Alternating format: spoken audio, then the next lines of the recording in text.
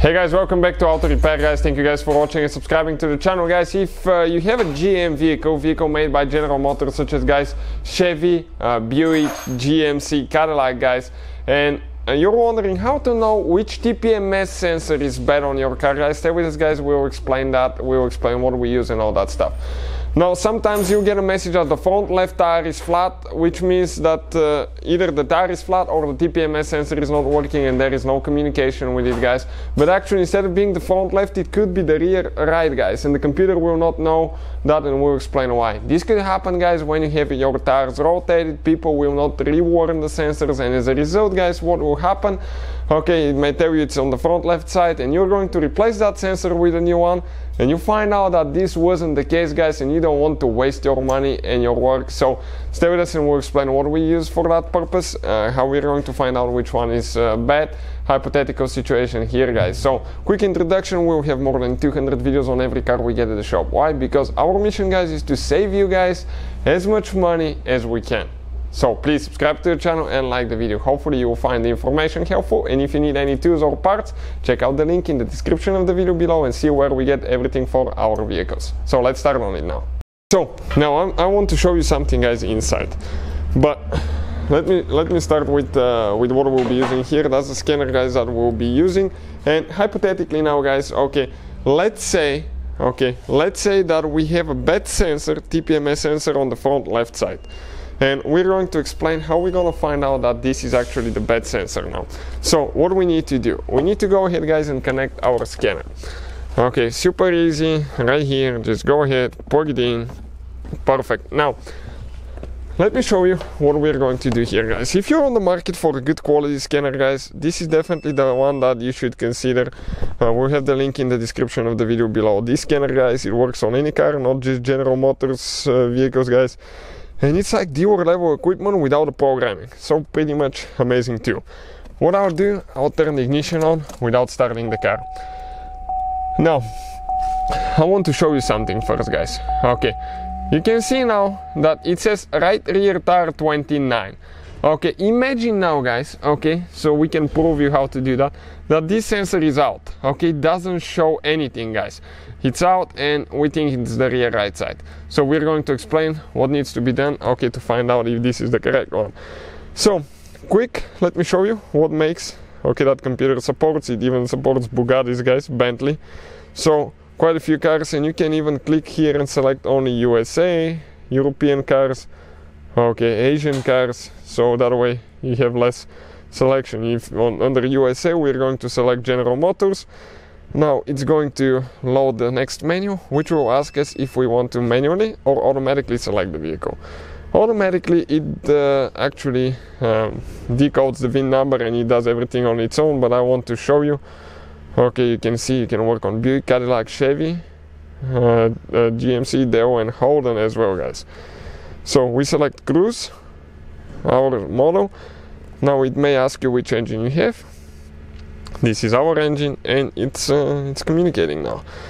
So I'll show you, okay, what we're doing after that. Now it may ask you a few other questions as well, and usually guys you go to diagnostics, control unit, and check out all the different computers in this car. It's guys amazing how many computers you have, right? The one that we need to go to is body control module. You can guys read the codes. If you have a code, it's going to tell you that you have a bad TPMS sensor here. In our case, we have a sensor for brake paddle position sensor. Let me actually reset this one quick. Okay, but it may not give you the correct side, guys. Let's say we think it's front left, but the car is telling that it's rear right. How we can confirm that now? So we go to tire pressure monitoring system here guys. Okay, but first let's get here. Now check out what we have now here guys. You can see the signal of the sensor that they sent. This is how strong the battery is. This is guys how it communicates with the computer that it sends the data for the pressure.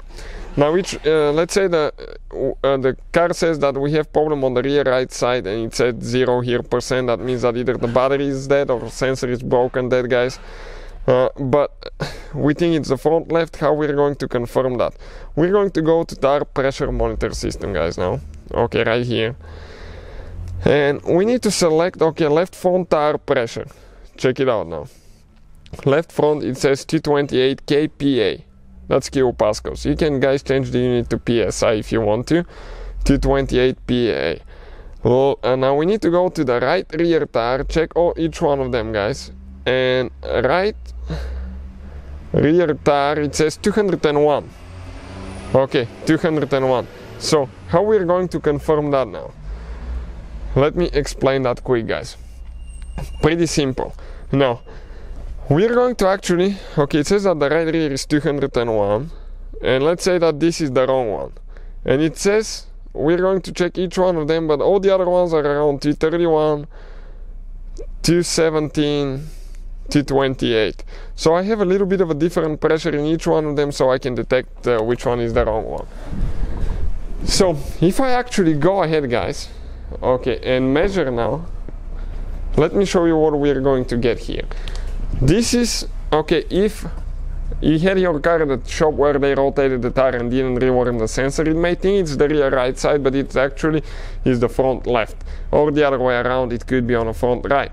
And if I check the pressure, we are right at, right at 200 kilopascals, guys, kPa, 200, right on the spot. If I go to the rear right tire now, guys, okay, the rear right is on this side. I'm going to measure here what we have now. Okay, check it out now. Rear right. Okay, this is about 230 almost, 228, 9, something like that. So, what I'm going to do now, guys, okay, something to confirm that this is not the sensor.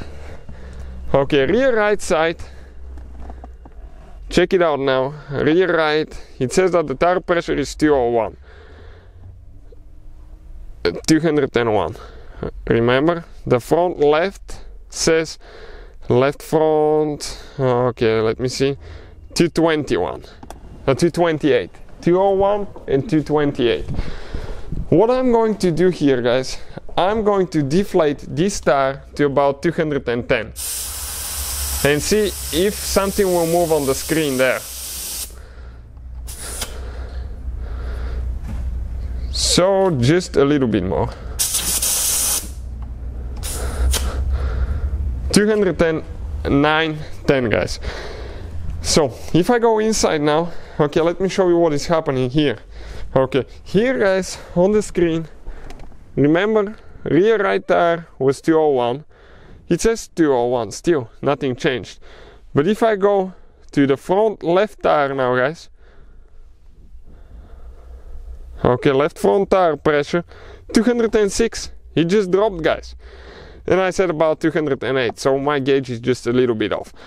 So that means, guys, that instead of thinking that it's the rear right tire, guys, okay, we have a problem with the front left sensor. So that's how you guys find out, okay, which one is the correct one.